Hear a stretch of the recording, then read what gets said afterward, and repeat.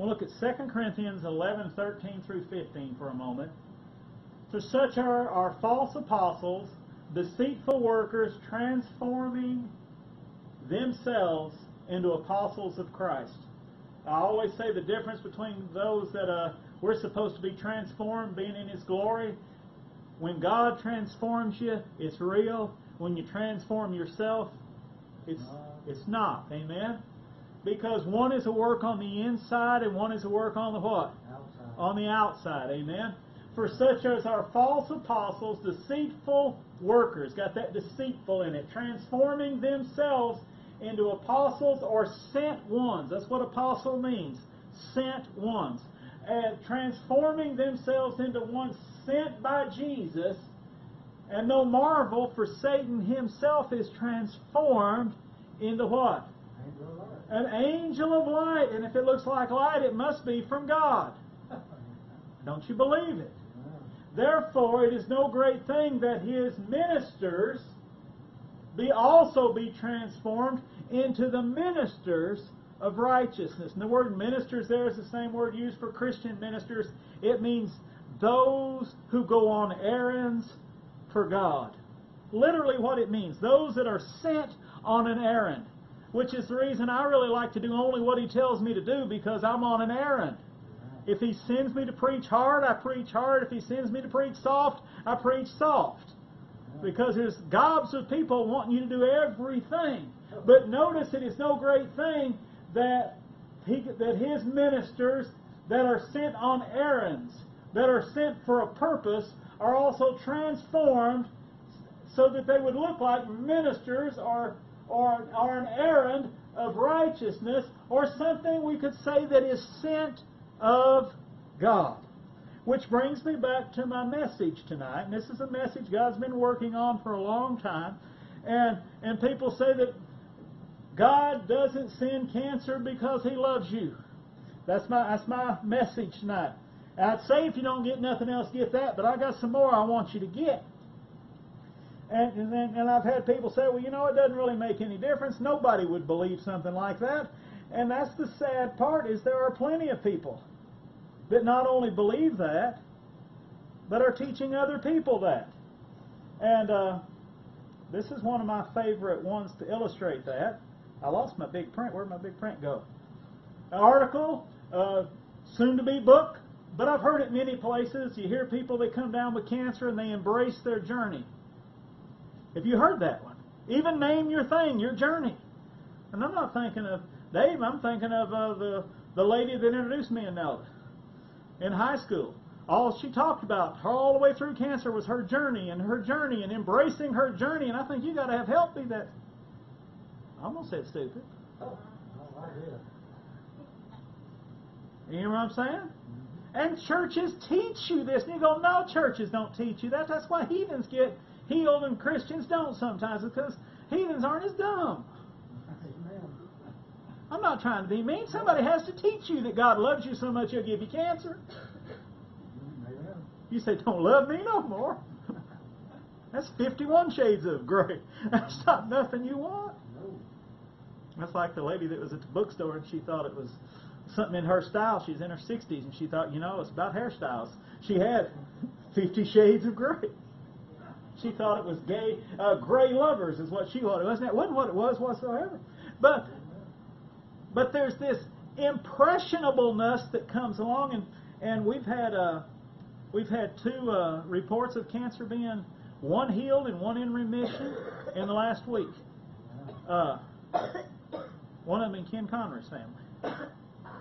And we used to pray for them little girls. We'd go to, his little girls are grown, and he'd always tell me, he didn't always in the back of his mind didn't think he would live a long time. Preach healing, talk about healing, read the scriptures, but we get in quiet and he would say, you know, my dad died at 55. If I'm not here, I want you to tell my children how much I love them. And he said, not the children that are living with me, they know, but the ones that are from the first marriage that you only see here and there, just glimpses. And how much he regretted the first family breaking up and not being able to be with him. And he would talk about those things. And he thought, he might die on the mission field. But when he get ready to go to the mission field, he'd leave me pictures and things and say, now if something happens to me while I'm gone, I want you to give these to my children. And I don't know how I got back to there, but somebody in their family was healed. Stage 4 cancer this week. And I don't understand why some people get healed and some don't. I ain't even trying to get into that. I just want you to know that they wasn't living for the Lord and doing what's right, and they just still had enough sense not to think God gave it to them. They had enough sense to request prayer. Amen? They didn't embrace it. Amen? And this is an article that says, don't waste your cancer, and I have to show it because if I don't show it, you'll tell me I made it up. And here's the headline here. You will waste your cancer if you do not believe God designed it for you. Oh. Alright? You will waste your cancer if you believe it's a curse and not a gift. Amen? And on and on and on. And then it goes into your odds rather than seeking God. But the whole idea is you're supposed to die loving God. It's their whole idea. But don't waste your cancer because you've got to embrace it. You've got to believe it's a gift from God. And so obviously there is a reason to speak on such things tonight. That God doesn't send cancer because He loves you. Now how do we know that's true? Because God didn't send cancer. He sent His Son to show His love. Do we not know that Scripture? For God so loved the what? That He gave Him what? Help me guys. His only begotten Son, amen? That whosoever believes on Him would not perish but have everlasting life. So if God gave you cancer because He loves you, cancer is a message sent from Satan, transformed into light, that it has come to show the love of God. That cancer is the manifest love of God towards you. You talk about a deceitful. You see what I'm saying? I mean, here is something the enemy says, I'm going to send this and make sure they take it. I'm going to send it in Jesus' name. I'm going to transform it. So instead of looking like something that's going to kill you and hurt you and kill your family and wound, I'm just going to say God sent it because He loves you. And I'd be thinking, that's kind of abusive. Amen? Now, I've had people tell me this one right here, that God loved me and He sent me cancer because I'd rather He sent it to me than somebody in my family. And God loves me and He sent it to me because He knows that I'll stay true to Him. So God's rewarding me for being faithful by sending me. That's not right, is it? It's not right. It's not right. Somebody comes to your door and says, I'm from the water company, let me in, and they're not really from the water company. That's a deceitful worker, is it not, to get in the door? And God sent His Son. And God started showing me this a few weeks ago, that cancer wants to impersonate Jesus. Jesus is how God reveals Himself to us. Jesus is the visible image of the invisible God. And if I'm going to embrace something, I need to embrace Jesus and not what? For God so loved the world that He gave cancer. No, that He gave His only begotten Son. And then somebody stood in my parking lot and declared this to me and said, God gave me cancer so that I would get saved. Man was probably 55 years old. He's been around a little bit. And I told him, no, God didn't. He says, oh, yes, He did, because that preacher tried to get me to get saved, and I told him I wasn't interested, and I was diagnosed with cancer, and I just gave my life to the Lord. So God sent me this cancer. Amen? God sent me this cancer to get me saved. Well, no, God didn't send anybody cancer to get anybody saved. And I got down here to lead you to the Lord, to lead you to God, to get you closer to God. No, He sent His one and His only Son, and Jesus said it this way, I am the what? So what is cancer becoming if it's what got you saved? It becomes the way. I am the way, the truth, and the life. And no man comes to the Father through cancer. They only can come through. Amen? Amen? Oh, here's one right here. That God sent me this cancer to punish me for my sins. I should have quit smoking 50 years ago. I shouldn't have chewed. I shouldn't have this. I shouldn't have that. God has sent this cancer to punish me for my sins. Well, are you saved, sir? Well, yes, I am. But God sent this to pay me back. You know how karma works. Don't you wish Earl had never been on television? He's done more for karma. If he'd have just got on there and preached sowing and reaping, they'd have put it off the air. What you sow, you shall surely reap. But I tell you what, you can plant some bad seeds and you might reap a harvest, but when you plant the right seed produces so much more of a harvest that it blots out all the other. And that's the truth. Because we're saved by incorruptible seed, by the Word of God. So God sends this cancer to punish us for our sins. But what does the Bible say? It says He sent Jesus to bear the punishment. Amen? For our sins. And there's a lot of church people out there I don't even believe that Jesus was punished. They say He didn't bear no other. God wasn't angry with the world. Dear God, we are a messed up generation. But He sent Jesus to bear our punishment for our sins. How do we know that? Well, what does it say? Who His own self bear our sins in His what? His body. His own body.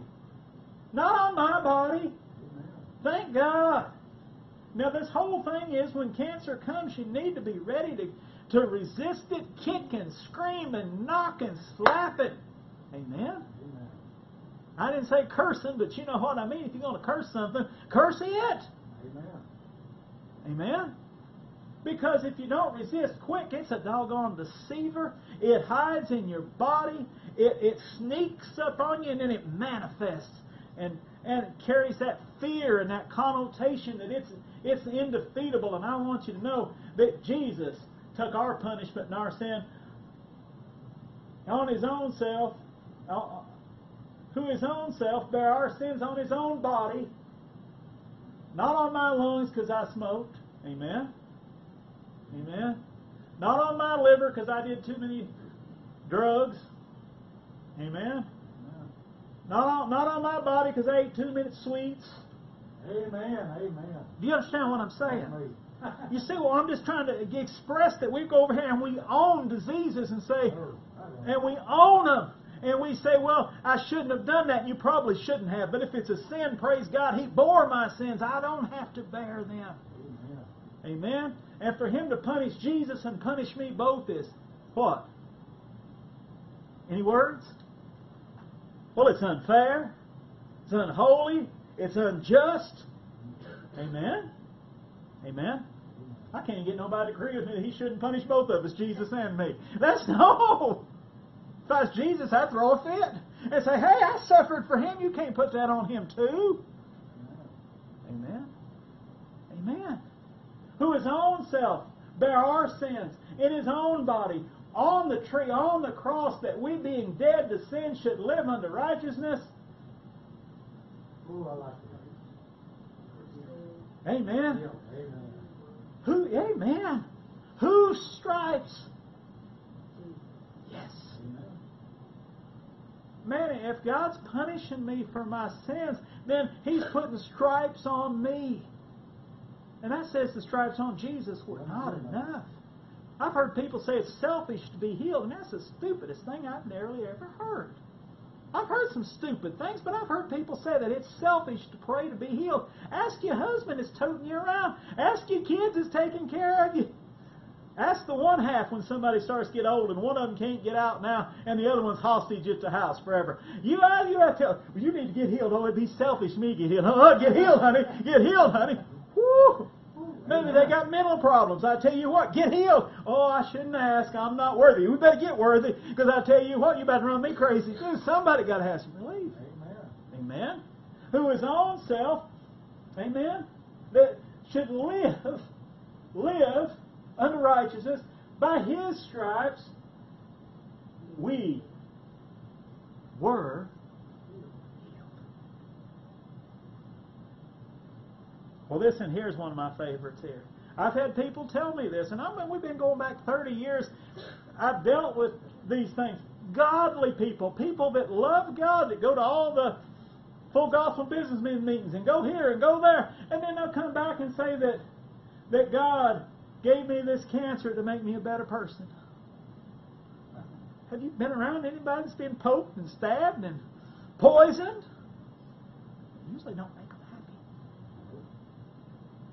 You couldn't make my older brother mad. You could just draw up. Some of my brothers did just draw up and hit him, and he just bear hugged you till you quit fighting. Changed his personality getting poked on a regular basis. I tell you what, he never had a temper till he had cancer. When he come out the other side, he said, I ain't done no chemo if it ever comes back. That was it. It never came back. They got him down to his last vein. You ought to have seen him when they lost his last vein. He had one vein that would work. That they just hung on to that vein and hung on to that vein, and they lost that vein and wanted to put one on the top of his bald head. And he said, no more. We ain't doing no more. No more. No more. He said, you know, God doesn't give you cancer to make you a better person. That runs right up there with making you broke to make you a better person. So you can be mad at rich people. You can be jealous. Such a spirit of jealousy loosed in the nation right now. God doesn't give people cancer to make them better people. If so, I guess you better give all of them some. Because they're not very nice out here. I guess we'd go down here at the mall and look for people that need a self-improvement. We could give them some cancer. Amen. Well, you just go by with you a syringe and give them some disease to make them better people. They'll come arrest you. You can't do that. Very few people are sweeter when they're sick. Now, maybe you can get them down to where they can't get out of bed. Man, they can't do nothing. But very few people are sweeter when they're sick, unless you give them some medication. God doesn't give people cancer, and we keep saying cancer because that's what I'm talking about tonight, because it's such a deceiver. It's such a liar. It's been transformed into a minister of righteousness when it's from the pit of hell here to kill, steal, and destroy. And it's going to masquerade itself as, but God sent me to you. Man, it's a deceiver. It's a deceiver. God doesn't give people cancer to make them better people. Well, how do we know that? Because He gave us Jesus to do that. It's taken the place of Jesus. If it makes you... Now think about this. This is what God told me. God said, if my Son, the Holy Spirit, and the Word of God are not enough to make you better people, how in the world would cancer do it? Or hard times.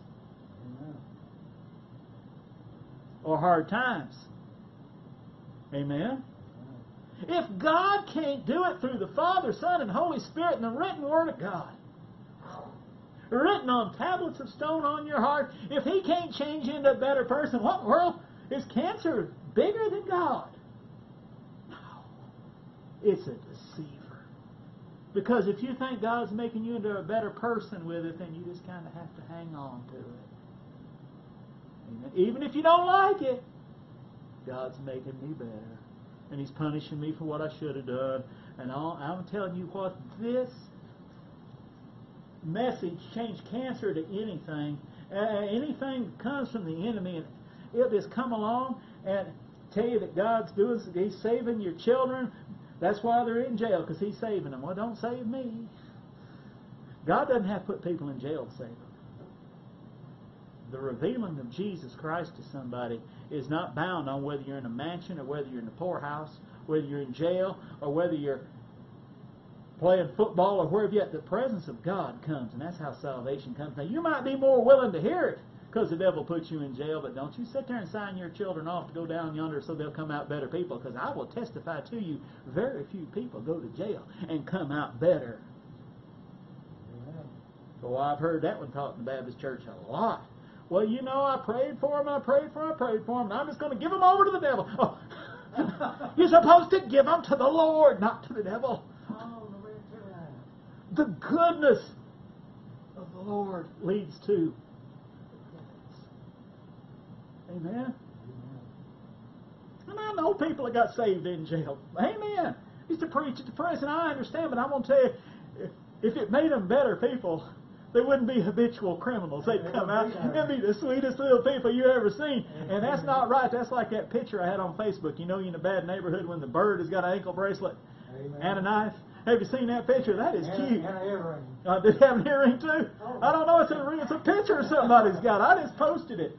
Well, how does God make you a better person? Therefore, if any man, woman, child, sex is irrelevant. And that's a good thing now that people don't know what they are.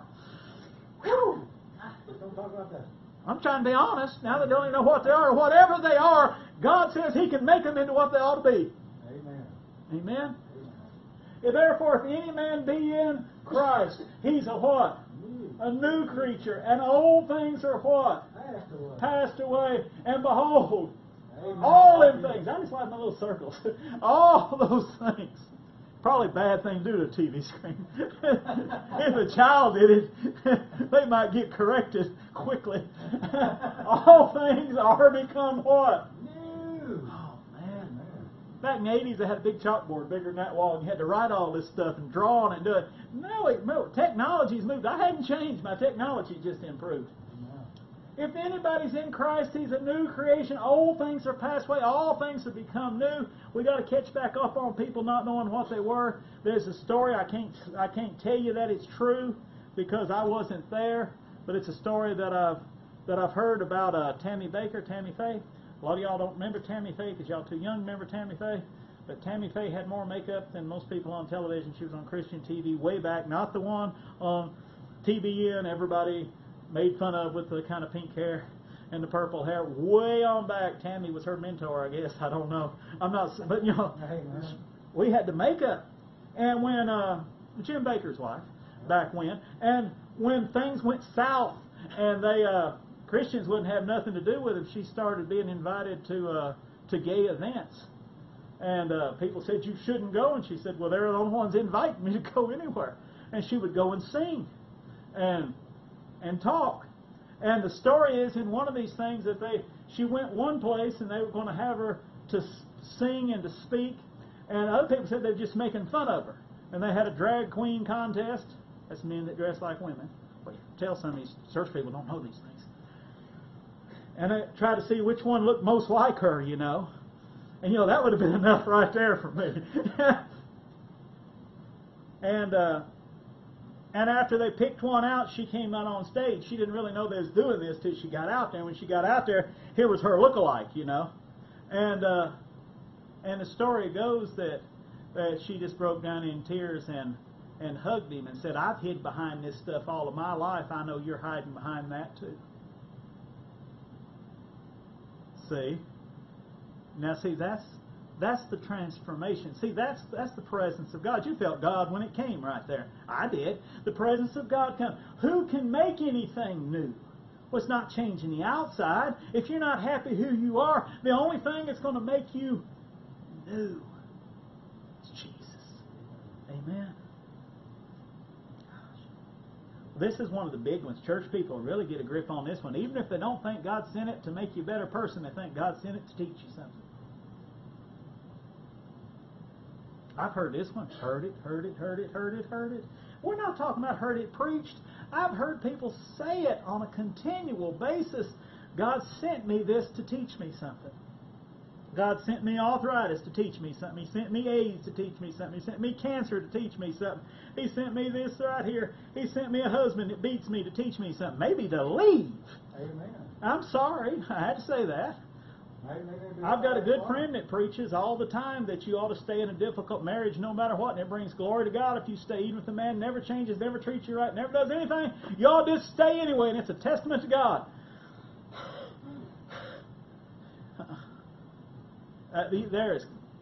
There are situations you need to. What? God's trying to teach me something. Maybe it's to leave. Amen. Maybe stand up for yourself. Now, that's just in that situation. That's what I'm trying to say.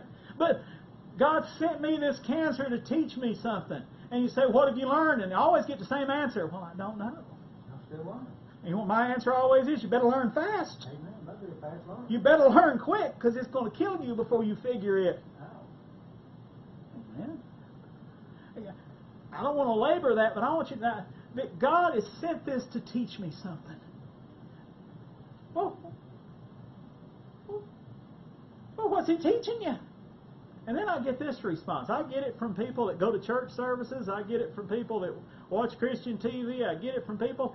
If you fall into this category, I'm sorry. If you fall into this category, I'm sorry. Do you hear me? I'm not accusing anybody. I'm trying to say if you fall into this category, you need to zip your lips. What's God teaching something? He must be teaching me. Well, that's all I'm going to say. He must be. Is He teaching you that? Well, I know He must be because I haven't got healed. He must be teaching me something else. He must be teaching me, and then the circumstance is going to fill in what He's teaching you.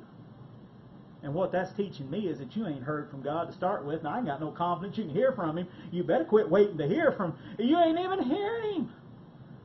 I prayed, and God must be not going to answer it. Why? Because so-and-so something else. And then there's a big hit song out right now, and I heard the lady tell the testimony why she wrote it. She says, well, I had a miscarriage and lost the baby, and I was really hurt, and everybody just kept saying that one verse, so I figured that must be God, what God was saying to me, so I wrote this song, and it's all over Christian radio right now. And, you know, and the lady from Annabella, so everybody at church, everybody everywhere just kept saying, it must be Thy will. His will be done. His will be done. No, it wasn't His will that you had a miscarriage. He come that you might have life abundantly. But does she know that that's what it is? No, but it must be. God must be teaching me. I'm telling you, if God must be teaching you, one of you is off. If God's teaching you, you ought to be able to identify. Well, I'm being honest, and I'm going to show you the truth. We know it's not true. Why do we know it's not true? Because God sent the Holy Spirit, but the Comforter, which is the Holy Ghost, who the Father will send in my name, He will teach you what? All things. And bring what? All things to your remembrance, whatsoever I have said unto you. If God's doing the teaching, can you imagine going to school and they're giving you a test over something and you don't know what in the world you're supposed to learn?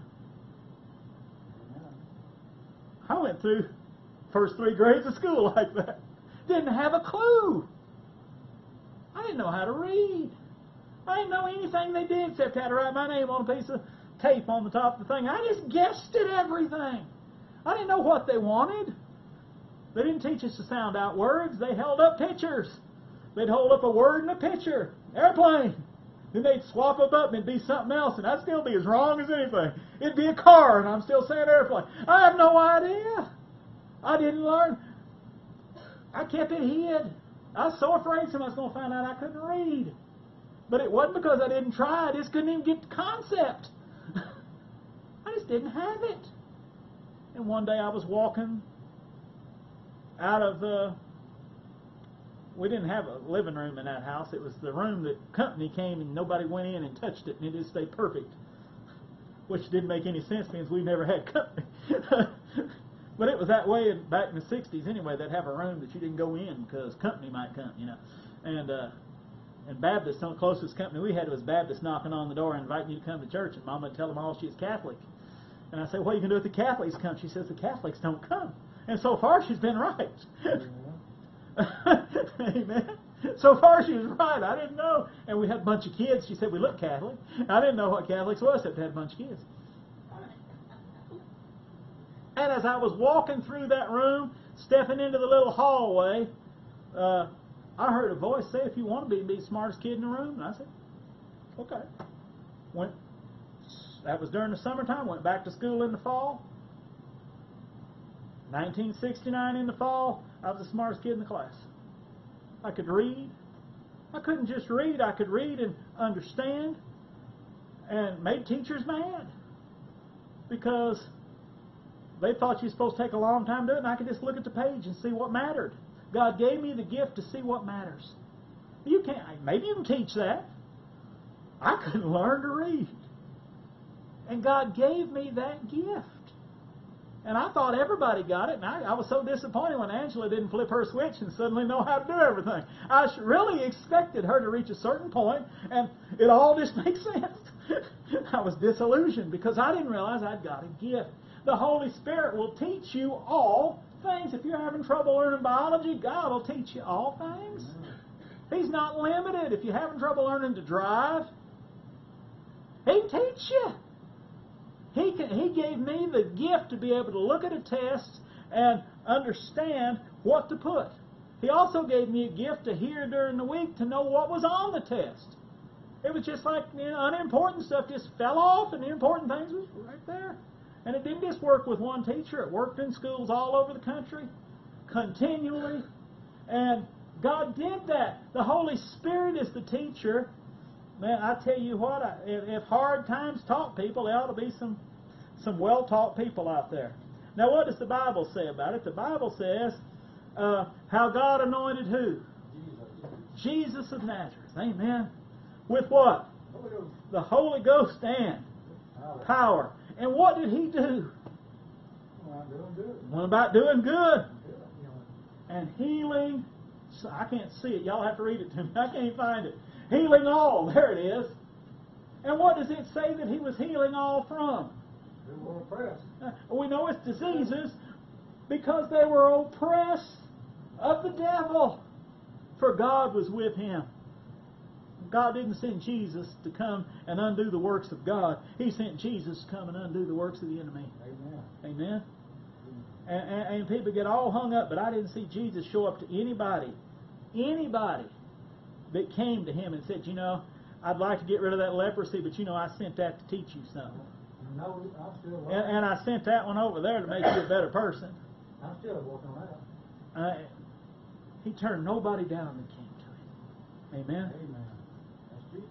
Not one time did He say, well, I'm going to heal that one, and that one, but God sent you that one. But the devil sent them 5, but them 3 over there, that came from God, so do it. Once. He went about doing good and healing all that were oppressed of the devil. The devil's not new at this. He's been telling people that he was the messenger of God for a long time. This one here tells it too. Behold, there was a woman which had a spirit of what? Now, people say that physical ailments are just physical ailments. That don't say it's just a physical ailment, guys. She had a physical ailment. It was manifest on her body. But what was the cause of it? That's what it was. It was a spirit, and I'm not trying to teach, but it's a spirit that manifested itself. Its personality was infirmity. Okay? If it wasn't, she was bent over, had a big hump on her back, and she was bent all over and couldn't lift herself up. But a spirit of infirmity, you can treat something with antibiotics and it gets manifested something else. And you can treat it with this and it manifests its spirit of infirmity. It's manifesting itself. And how many years was it doing that? 18. You want to study, check out the 18 years in the Scripture. Just punch it in your study Bible. Well, you got a Bible. Punch it in your phone. 2 different occasions in Judges, the children of Israel were in bondage to the enemy for exactly 18 years. 2 different times. 2 different times. So it's not an accident that this number 18 years is there. Another thing about the 18 years thing to me is, is that that's when in America you're legally grown, so it's almost like you've had this all of your, got that idea going, that it's been there so long now that it's a part of you. Spirit of infirmity, 18 years, was bowed together and could in no wise lift up herself. And when Jesus saw her, praise God. When He saw her, what did He do? He called her. And He called her to who? Him. He didn't call her to embrace her situation because she could already do that.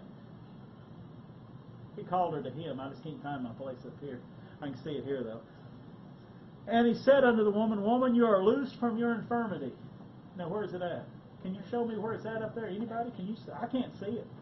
You are loosed. Here it is. Thine. That looks like time to me. That's what was throwing me off. I want you to know that to start with, I'm not trying to labor. This is my last scripture. I want you to know that it said, that this woman had a spirit of what? Infirmity. We're going to see down at the bottom that Jesus is going to say that Satan has bound this woman for 18 years. I want you to see that in between the time that she had the spirit of infirmity sent by the enemy, somewhere along the way, it became what? Hers. Somewhere along the way she'd owned it. Somewhere along the way it had took on her. She had took on it. You see what I'm trying to say? We could say she embraced it. See what I'm trying to say? It was tailor-made for her. It fit her. And if you've never been delivered, you can talk all you want to about a Christian. You can't have a demon. Christians can have demons. Yes, they can. Well, they can. Amen. They can. And most astounding parts of it that people say cast out devils, and then they think, well, they're not inside of Christians. Christians can't have one. Then how are you casting them out? If they were already out, you could just say, well, you wouldn't say out, would you? I command you to stay away in the name of Jesus, maybe. But, somebody's in the car, you want them to get out, you say, kids, get out of the car. Yeah, and they can come out. One of the most astonishing facts is that they're your size. They're shaped like you. I had that experience. I had that experience where when one left, it left, and when it did, it was exactly my size. It fit to my toes, to my hands. It fit everywhere, and it went out. And when it went out, it was just moving. And I said, I have a revelation. It can't go out unless it's in. That's a funny story, but it's not. I've also seen spirits that were in one person be in another person. Recognize the spirit that you cast out of somebody over here being a different person 2 years later. The same spirit. It had moved around. They do that. Now see, if you own it and it's your infirmity, you have to protect that sucker. It's a part of you. Feed it and love it and pet it. It's yours. But once you realize it's not yours, it's free to go. Amen. Now I'm going to close. But the woman said, you are loosed of your infirmity. And then he laid his hands upon her. And immediately she was made what? Straight. And glorified who? God. Amen. And the ruler of the synagogue, he says, no, don't do that. He got mad. He asked with indignation because Jesus had healed, I'm going to add her, on the Sabbath day, and said there are 6 days men ought to work and then come be healed, not on the Sabbath day. That's another lie. It's not your time to be. It's not your day. It's not your time. God only heal you on certain days. No. And the Lord answered and said, you're a hypocrite. Don't you on the Sabbath loose your ox or a donkey from the stall and lead him away to watering? Ought not this woman, being a what? Daughter of Abraham, whom who is bound? That's what it says. Amen? Satan has bound lo these 18 years. Shouldn't she be loosed from this bond on the Sabbath day? Sabbath is rest. And when he had said these things, all of his adversaries were ashamed, and all the people rejoiced for the glorious things that were done by him. Jesus had no trouble defining sickness as being from the enemy. And now we get into practical things. Somebody say, well, if you know all that, how come you're sick? I know who my friend is. I know who the enemy is. I know who I'm going to embrace, and I know who I'm going to fight like cat and dogs. I know, and I say it, and I don't want to be graphic for young kids, but I say it all the time. I say it online. I say it in person. I try to say it in a graphic manner so people will understand. You have to resist cancer like he's a rapist. You cannot sit and say, oh, this is going to be a lovely experience sent by my Father. No, you have to fight. Amen? You have to say, no, this didn't come from my God. This is the faster you know that something is from the enemy, the faster you can resist it. Now see, if I don't know where something's from, I don't want to oppose God. I don't want to resist God. I don't want to be caught up in God doing something and I'm opposing it or I'm resisting it. That happens in religious circles all the time. Well, we don't do them tongues. Well, why not? Because we just know. You wind up resisting God. Because the baptism of the Holy Spirit is for today and for everybody. You could wind up on the wrong side because your theology's wrong. But I'm telling you, you can't afford to waffle in the middle when your life is hanging in the balance. Even heathens believe in angels in car wrecks. They do. They do. They do. I argued with a man one day. They didn't believe God did anything supernatural anymore. And I said, "Are you saved?" And he said, "Yes." I said, "That's as supernatural as it gets." And he said, "Well, except for that." It was Church of Christ. But he was picking on these poor Baptists that don't believe in tongues, and they were trying to defend things in the Bible like healing that they didn't even believe in. And after they got beat on so bad, he was bullying them. So I just got in the middle of it at work, and the more people, it got quieter and quieter. When we got done, there was everybody in the building was standing around there. And they sold the place the next week, and I got to minister to the whole place before they sold it. Most of them people were gone in a week. God did that. And somebody said, "Weren't you afraid of him?" Afraid? What? Afraid of the lies of the enemy? I know the truth. I know the Holy Spirit. The faster you know what side you're on God's side. Now, I'm trying to stop, but I've got to say it one more time. So many times we fall for one of those first few lies. God's paying me back. I was a bad person early in life before I got saved. He's paying me back. Shame. Boy, don't you fall for it. Don't you fall for it. Jesus made you like you ain't got no past. Don't you fall for it. God's teaching me something. Then here's the Bible. Here's the Word of God. There's the Holy Spirit. Amen. He's teaching me I should have read my Bible. Then read it. Yeah. I didn't give you cancer for that. The faster you get rid of those first few questions and say, this is an attack, this is a trespasser, this is someone that does not belong in my body, the faster you can figure out that sickness don't belong there, the faster you can draw near to God. Resist the devil. And I don't care what nobody says. If you think God's hurting you, it's hard to draw near to somebody that you think is hurting you. If you think He's the one doing it, it is hard to embrace the porcupine. Now, they'll do it while they're telling you they want you to do their funeral. And then they'll call you back about 3 weeks before they die and say, "I hurt so bad. Why is God doing this to me? And I tried to tell you 6 months ago God wasn't doing this to you." I don't care what somebody said at such and such meeting. God ain't doing it. And the faster you can draw near to God, you can resist the devil. And he'll what? And does everybody get healed? That's God's business. I can't even make myself get healed. But I can tell you what I ain't going to do. I'm not going to embrace the devil when he comes by, wearing a badge saying I'm deputy. God sent me here to enforce the law. And I said, I'm not under the what? Law. Amen? Under grace. Under grace. The soul that sins, it shall die. God has given us life, and life abundantly. There's no condemnation on anybody that's perished. And thank God Jesus said if we believe on Him, we're never going to what? Amen. And we all got to die of something if Jesus don't come back. But cancer ain't getting me. I'll just tell you right doggone now. It ain't getting me. Amen. Not me either. And I ain't signing up for heart disease. I ain't standing up for stupid disease. I ain't standing up for nothing. No. That's Alzheimer's, except it's voluntary. I'm just stupid. I'm just going to sit here and waste my last years watching a television screen. Amen.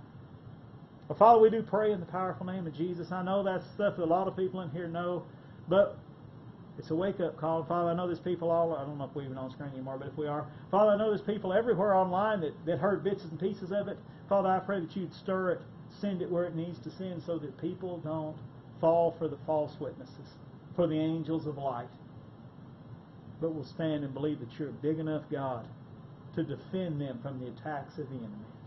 And Father, I just bless you tonight, Father. Uncomfortable sharing it, but at the same time knowing it's your word. Thank Father for bringing fruit of it. Fruit of it in Jesus' name. Amen.